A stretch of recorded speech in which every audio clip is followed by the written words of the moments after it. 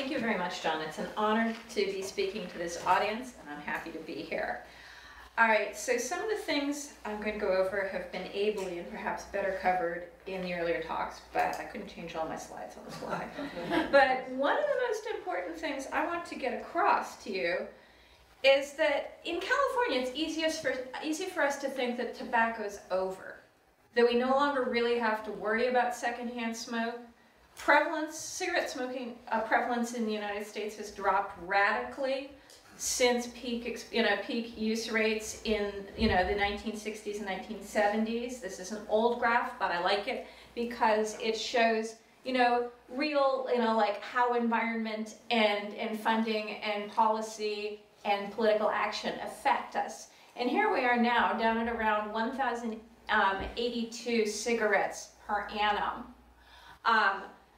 In 2014, that's our latest data. So the United States is looking great, and when I do studies in California, a lot of people who are non-smokers come in with like 20 to 50% of my subjects come in with undetectable levels of nicotine metabolites in their blood. But and in their urine, that's not the whole story at all, because California is just California, then there's the rest of the world. This is consumption by region, by year. And what's going wrong in the world is not that tobacco control isn't working. Global prevalence has actually gone from about 16% of the total world population to about 14% of the total world population between 1980 and 2012 or 13. However, the population has increased. So the actual total cigarette consumption has increased. It's about 5 trillion cigarettes annually now.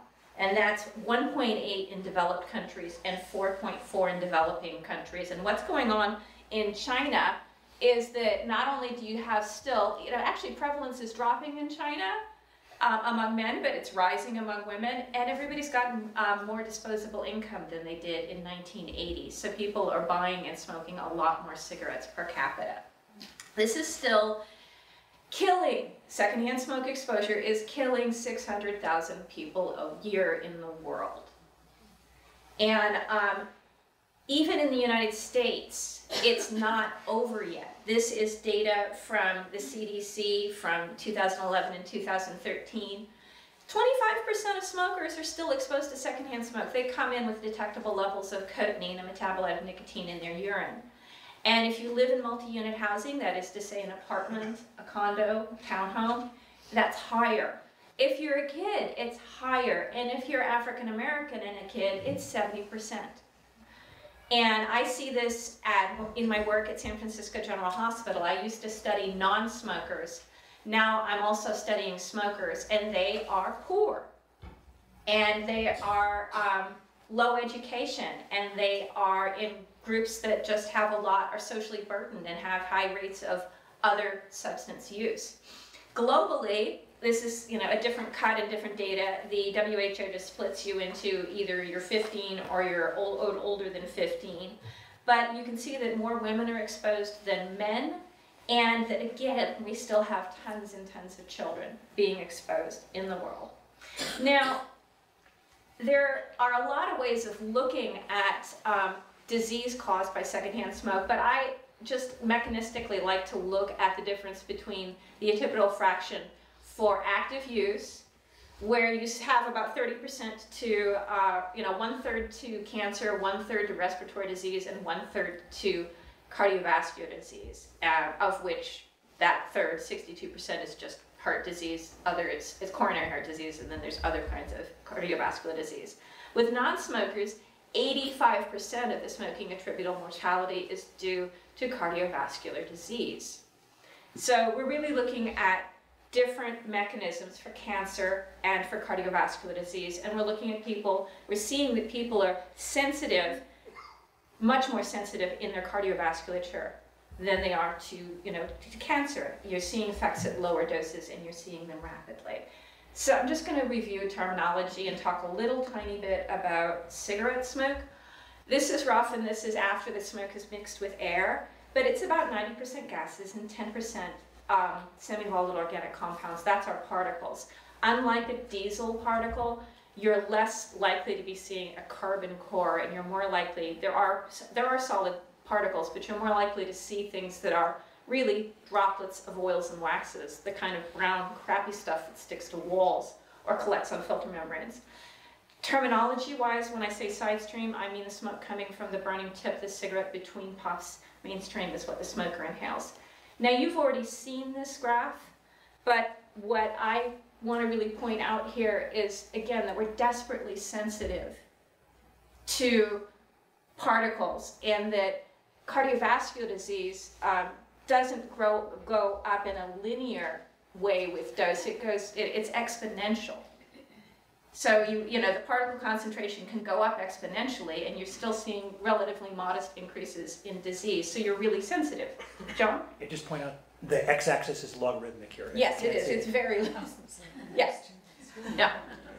So it's the same graph that other people have shown. So, and here's something, you know, in another way that John showed, but just that there are multiple mechanisms that contribute to vascular disease. And that is thrombogenesis, sympathetic neural activation, endothelial function, oxidative stress, and inflammation. It's just a simpler version of John's very complicated graph with fewer arrows running between the parts. I'm going to be focusing, but all the arrows are still really there. I'm going to be focusing on endothelial function, but endothelial function happens in a context of inflammation, oxidative stress, and thrombogenesis is extremely important. So again, here's your endothelium, lining every single blood vessel down to your capillaries. It's 6 × 10 to the 13th cells. It has a huge surface area. Its basic surface is, properties when it's healthy is anti-stick, anti-clot, and it secretes nitric oxide, which allows your vasculature to change dynamically in response to physical changes. This is the kind of healthy integrated system that keeps you from fainting when you stand up or you're hungry. Just normal, complex, but simple functioning. Now, cardiovascular disease traditionally has been thought of as a blocked pipe. And occlusive cardiovascular disease is a significant part of cardiovascular disease, just not having enough blood flow to an area because you've developed a big wad of atherosclerotic plaque on the side of the vessel. But mechanistically, there's other stuff that happens, and it's atherosclerotic plaques, it's a process, and it starts with the kind of endothelial dysfunction that we measure through flow-mediated dilation.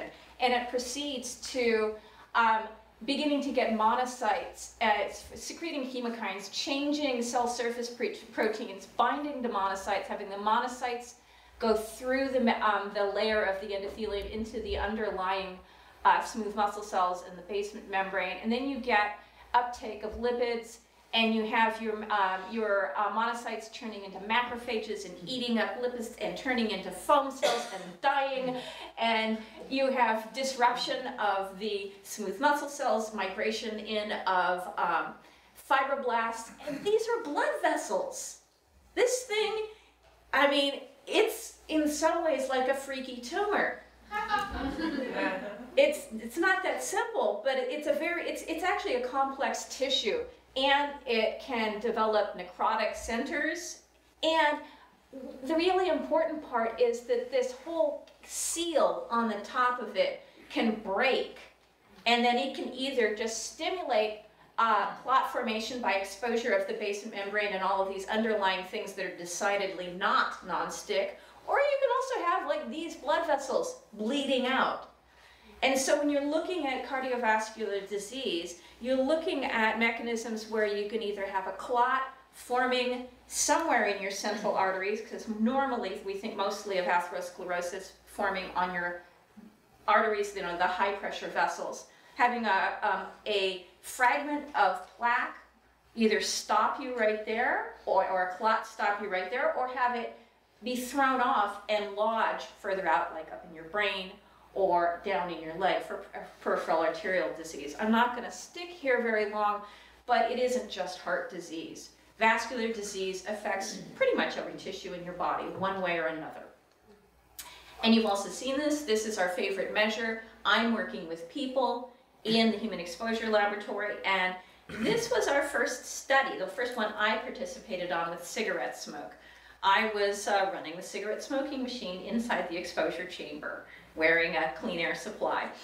But what we showed here was that just a 30-minute exposure to 350 micrograms per cubic meter of fresh cigarette smoke substantially inhibited flow-mediated dilation, and that we actually saw a little bit of a rebound at 24 hours. We still don't know the significance of that. We saw some other things too. So it also, the endothelium shed a lot of cellular debris into the blood.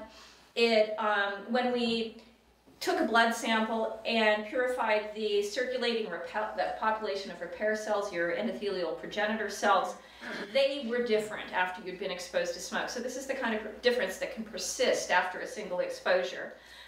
They multiplied more, but they were less able to migrate in a gradient of what's normally a chemoattractant for them. We would put them on the top of a filter membrane, chemoattractant on the bottom in a tissue culture dish, and they just sit there instead of crawling through the holes in the filter membrane. And we also saw some increases in the concentration of circulating vascular endothelial growth factor. We'll see about that. So I did another study with another fine young cardiologist, and in this one we were actually using cigarette smoke that had been aged, and I'll show you more about my system for aging cigarette smoke. But there's a lot of chemical changes that occur when you put smoke into the air, and most of what you're breathing is secondhand smoke, is smoke that's been put into the air. You're not leaning over the ashtray so much. And what was important about this study is that we halved the concentration, and we still were seeing statistically significant effects on flow-mediated dilation. And there was also really no evidence of a threshold effect, that we were going to come down to a safe exposure level. Further iteration of the idea that even very small amounts of particulate material. Here, I mean, this is an immediate effect that we can measure in a healthy human being. This is different than being able to see an effect between 10 and 20 micrograms in a population that includes sick people. This is something I can do in the laboratory in an hour. And flow-mediated dilation, Puna didn't mention this, but it's actually an excellent predictor of your risk of myocardial infarction and of other cardiovascular diseases. So when your flow-mediated dilation is down, you are at much greater risk of having cardiovascular disease events. So my conclusions about secondhand smoke are very small changes in particle concentrations in the air have very large health effects. Combustion particle exposure has a nonlinear dose response, and the vascular disease affects more than the heart. Now, let's take a minute and go out to something else. I'm going to talk next about other kinds of exposure from secondhand smoke. So Bogart and Ingrid Bergman, she smoked too, but I just show him. So secondhand smoke exposure is her breathing his smoke from the air. But there are other things going on anytime you smoke in a room. You will have sorption of a fraction of the chemicals, that is to say the semi-volatile organic compounds, or the tar, just in a very shorthand, to indoor surfaces where they then desorb and you can be exposed to them. And the tricky thing about this is that it extends your exposure period. It is only a subset of the chemicals, but once you've smoked, they're there in your environment. So what is third-hand smoke? We break it down to the 3 R's, just like reading, writing, and arithmetic. It's remaining, it's the chemicals that remain on surfaces and in house dust that are able to re-emit in some fraction back into the gas phase so you can breathe them. And that while they're hanging out there on surfaces, on dust, in the air, they react with other chemicals in the environment to make new chemicals. So, again, where do these things stick? Every single room surface, every single part of you. That's why people smell of smoke after they've been around smokers. And again, it's the tar that doesn't get removed by ventilation. The semi-volatile organic compounds, air exchange in normal rooms is actually quite slow. It takes about 2 hours for all of the air to change over on average. You got a window open and a stiff breeze, it can be much faster. But that's the average across residences for 24-hour period is 2 hours. So not only do the things stick to the surface, but they absorb into porous materials where they form a secondary sink. I've done studies, and other people have done studies, where you expose a material to smoke repeatedly and you never see it saturate. It just keeps sucking it in and sucking it in. You don't see a change in how much deposits. And then, of course, tar contains nicotine, nitrosamines, and polycyclic aromatic hydrocarbons. Not good stuff. And persistence increases your exposure time. Now, this is something I found in the laboratory. In my laboratory, I'll show you what I saw. Other people have done similar experiments and seen similar results. So this is a normal day in my laboratory. You turn on the cigarette smoking machine. It takes a while and you come up to a steady state concentration. But we started sometimes noticing this, which is to say, before we turned on the smoking machine, if we turned on the clean air first, pushing through the smoke aging chamber, and I'll show you a picture of this in a minute, we would see this peak. You know, what the heck? Science has its ways. So when we started just smoking the day before and turning on the air, and we were finding particles coming out of our system. We reproduced this experiment by just taking a piece of carpet that had been exposed to cigarette smoke and putting it in a tiny stainless steel box, leaving it overnight and checking the particle concentration when we pumped air through in the morning. Still see particles. Lauren Petrick and her colleagues did an experiment where they took nicotine sorbed onto paper and exposed it to ozone at low concentrations, and they saw formation of particles. It didn't work for them with nitric oxides, and it was also humidity dependent. This is a complex chemical reaction, but essentially it's the formation of secondary organic aerosol particles, we think. It also may be coagulation and things going on with particles that are already there, but we see half the particles drop out in just 30 minutes in the chamber. So I think this is a dance of things coming on and off of surfaces and particles, nucleating particles, coagulating, a lot of interesting chemistry. But the idea is that if you're in a room where people have smoked for a long time, you may be exposed to elevated levels of fine particles. Particle size measured by a scanning mobility particle sizer in condensation nucleation was larger than for secondhand smoke. In secondhand smoke, I see between 90 and 120 nanometers. With third-hand smoke particles at 22 hours after smoking, I saw 140 to 160 nanometers. These are still nanometers, small, fine particles. So what's my system look like? Well, again, I set it up to generate secondhand smoke that was realistic. So we have a smoking machine, a clean air supply, and this big stainless steel chamber at 6 cubic meters. That's about 2 telephone booths worth. And it's got baffles and fans, and it's got a fabric and wallboard in it. And I recruit people off of Craigslist, consent them, warn them what they're getting into, and they have a respiratory exposure to cigarette smoke through a Tyvek hood that's part of a pressurized air purifying respirator. However, as my third-hand smoke particle experiment showed, I also created a third-hand smoke exposure system where if I let the smoke sit overnight and then run clean air through the system, I have another kind of particle that will come out. And when you breathe that particle, your concentration, your urinary concentration of the metabolite of nicotine, known as cotinine, increases. So this is an exposure. Now, the particle concentration drops rapidly as you push clean air through the aging chamber. But if you're imagining an occupational scenario of someone coming in to clean a casino or a hotel room or a bar where smoking has happened, they're going to have could have a very high particle exposure when they open the door. And if you're living in a room that was formerly occupied by a smoker, it is quite possible that you have elevated levels of exposure to particles. And how much time have I got right now?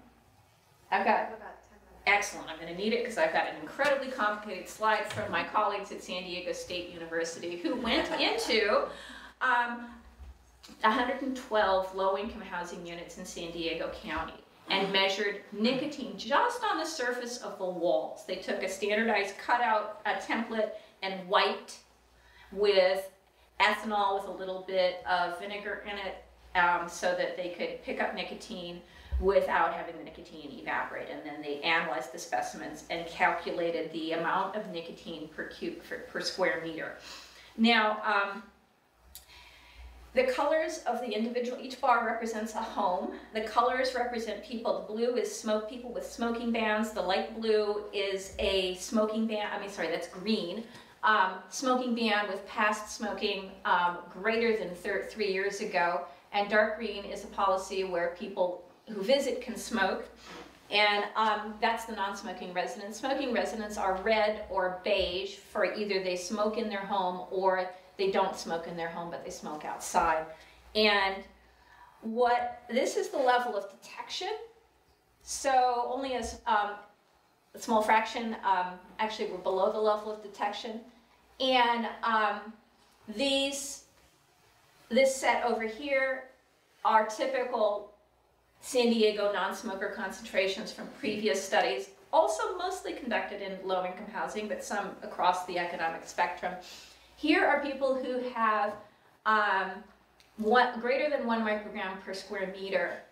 And this is actually an interventional study where if you have more than 3 micrograms per meter, they're going to come in with a cleaning service and clean the living daylights out of your house and then resample. I'm not presenting that data. But here's their median nicotine concentration is 2 micrograms per square meter. But what I'd like you to look at is that here's the people who are 2-fold higher. Here's the people who are 5-fold higher. And this again, I'm always working on these logarithmic scales. And here's the people who are 10-fold higher. And here's the really creepy part where you have people who are no longer smokers and who don't even, they're either former smokers or they moved into a home that they happen to know someone had smoked in the past. But it was more than 3 years ago. And we're still seeing a subpopulation of homes, and this just represents, no, not your average exposure, but it represents how smoke in a room that's been smoked in a lot can persist for years. York refers to these homes as saturated. And I won't be spoiling too much by saying that the preliminary data from the cleaning intervention is that it has no effect. So scrubbing the heck out of the walls, first with simple green and then with vinegar and water, and steam cleaning the carpets and steam cleaning the mattresses and vacuuming every bit of the dust that you can get out of there.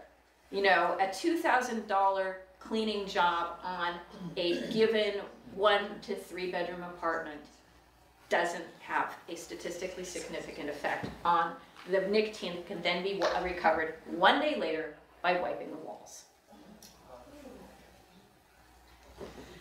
And let's see, so our actual concentrations here. So my conclusions are, again, about 10% of the smoke of every cigarette has the potential to linger for a very extended period indoors, if you're smoking indoors. The components in third-hand cigarette smoke are toxic and carcinogenic. I didn't even talk about my data showing that nicotine reacts with normal ambient oxidants in the air to form NNK, the tobacco-specific carcinogen.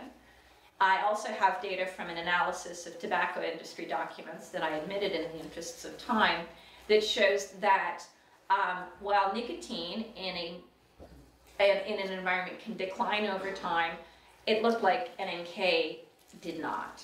And they went out to 110 days in that experiment performed at Philip Morris. It was a pilot, so we'll only give it so much credit. But other data I have shows that third-hand smoke releases formaldehyde for protracted periods of time. I've exposed pieces of paper to smoke and given them to Mohammed Slimani when he was at Lawrence Berkeley National Labs to do headspace analysis, and headspace measures the chemicals that are volatile and evaporating off of something, go into a gas, chromatograph, mass spec, and you see acetonitrile, which seems to be a signature for third-hand smoke in very high abundance, and you see a bunch of other volatiles. But the creepy thing is that when you take that piece of paper, sit it on a bench, out of harm's way in my laboratory where it's not exposed to smoke for 42 days, and stick that piece of paper in the headspace, you're still seeing stuff coming off of it. And I think it's because of active chemical reactions, because I think by 42 days, the formaldehyde from cigarette smoke would have evaporated from a piece of paper. So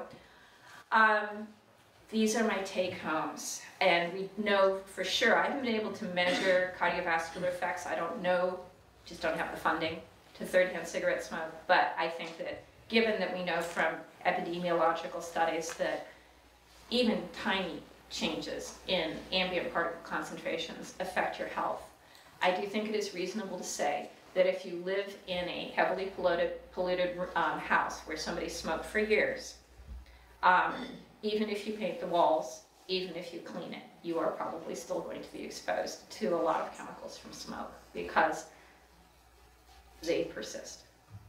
Thank you.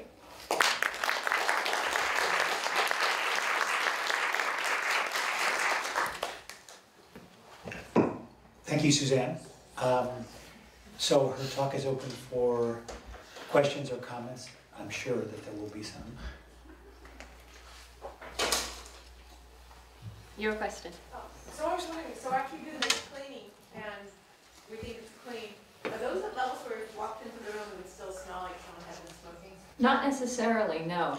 Unfortunately, especially as smoke ages longer and longer in situ, it may lose that characteristic stank that most of us, would, say, oh God, that's, somebody just smoked here. There's a lot of stuff going on, and the volatiles that you can smell, I think, begin to change over time. It's an experiment that hasn't been done. This is just, again, my own perception from having been in places where people smoked a long time ago, and from what Jorg said about these homes where people hadn't smoked in 3 years.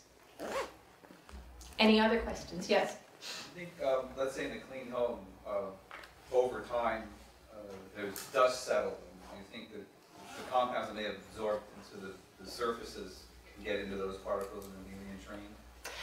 Yes, there is an ambient background level of nicotine in the air. It's quite low. You need to sample for long time periods and have good sensitive equipment to detect it in ambient air. But even homes where no one has ever smoked can have nicotine detectable in the dust. Mm-hmm. However, I'm not so worried about that. That's, thousands of times below the levels of nicotine we see in the home of a former smoker. That's just part of our lives, and part of our history. Here in terms, and I'm just going to speak briefly about policy.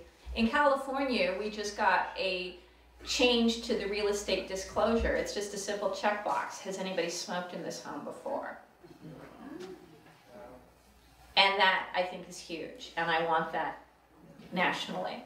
It's just, if, not everybody ever knows, and we don't have any commercially viable tests where you can wipe a wall and get a nicotine measurement. That's still in the realm of academia and government, and I have tons of people email me asking about that. But that's one of the things I hope to get done. Julia. It makes me wonder too about the occupational exposure of workers in bars or restaurants where the youth smoking is banned now. Yes, it's there. If that bar was smoked in for 50 years, and they still haven't bothered to change the carpet. At some bars, I've been, other bars are much tidier. It's there. And also, we're going to soon be collaborating with a local cannabis dispensary and hopefully measuring the emissions from aerosolized marijuana in situ and doing some dust and surface wipes just to see what their occupational exposure is. And because if you're in a dispensary, people are handling this extremely high THC material, grooming the buds, and there's all kinds of dust and everything like that. They know what they're into, but at the same time they may not know about the terpenes evaporating and forming secondary organic aerosols. Marijuana has plenty of terpenes. That's the limonene, the myrcene, these chemicals that again are really like to form, you give them a little oxidant and bam, they have nucleated a particle. So, and that's something I don't think the medical marijuana community is thinking about yet. They're actually adding terpenes to marijuana extracts to make them fluid enough to work well in a cannabis e-cig, or vape pen. And they're concerned, they're interested in the medicinal properties of terpenes, which may be true. But this is the perspective we've read. Any more questions? I don't want to stand between you and your food. Yes? Suzaynn. Oh, sorry. You? To what extent are your findings generalizable to other types of particles that might be deposited in houses? I'm thinking in this case of the Elisa-Thane gas leak, where we found a lot of evidence that there was particle deposition and that people are complaining that continue to get sick. Yes. To be honest with you, this is something that's always at the back of my mind when I'm reading about field sampling in public places, because people don't just smoke cigarettes, they also cook this, and they sometimes use god-awful amounts of room deodorizers and Febreze. Smoking, if you're actively smoking in a room, that's always your biggest worry, because people smoke more than they cook. Most people do, if they are actually smoking in their houses. And so you're really able to get very high exposure levels and a lot of stuff out in there. But the room, it's like, we know we're just taking, this little tiny spectrum of chemicals and measuring for them. Other people are looking at other things, and, part of my work is to try and get out there and to, talk to the people who are looking at those other things. Just as I'm trying to get, I hope to be able to get people in dispensaries to think about particulate air pollution and, indoor air contamination. Suzaynn, you had a question? Last one. Yeah, just curious, so for heavy smokers or those who just smoke, you can smell from the person. So is there any study from exposure from the person? Oh yes. Oh yes. So this is where third-hand smoke science came from. Now, very early on, chemists noticed that nicotine sorbs wildly. You've got a nice stainless steel chamber, you put nicotine into it, and it vanishes. Kathy's published on it, other people have published on it. And unfortunately, there it languished, except, there's a small nucleus of people who knew this was going on, knew it was a factor, but the health implications didn't, the right people just didn't take it seriously in the health community. Then Jörg Mott in San Diego was doing these studies of cessation in poor people. This is where this incredibly difficult work of getting poor people to let you come into their houses and do weird things. That's how he's able to do it. He's been doing this for decades, and it started with cessation, and it started with noticing that even when smokers quit, or even when they only smoked outdoors, and they were very honorable about it, their children had elevated levels of cotinine.